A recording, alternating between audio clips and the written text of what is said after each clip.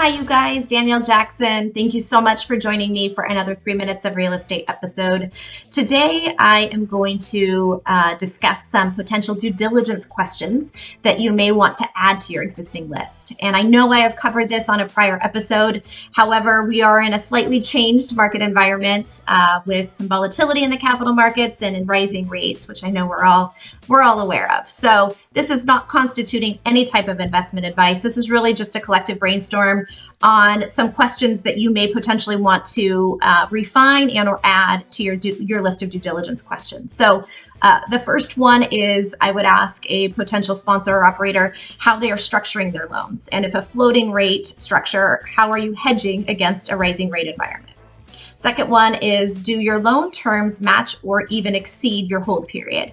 And what a potential investor might be wanting to evaluate is if there will be any forced recapitalization in an even more unfavorable market environment because they've not achieved their hold period and their loan is coming up on a maturity.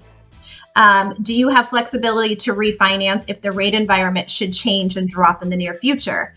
A lot of loans may be structured with a prepayment penalty or yield maintenance. So identifying that up front is extremely valuable. Another one is, how do you think about and underwrite cash reserves? In any type of potential recessionary environment, having more cash reserves on hand, as we all know, is definitely taking a more conservative approach. So that's a question that you may want to understand what those cash reserves are now and if they may be more than what they've historically underwritten.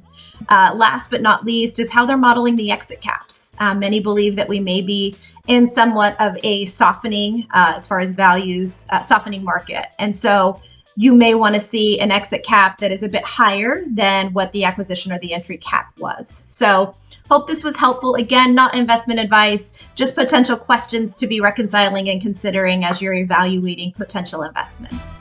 So again, please don't hesitate to connect and reach out. I look forward to hopefully speaking with each of you. And thank you again for tuning in and hope you join me next time.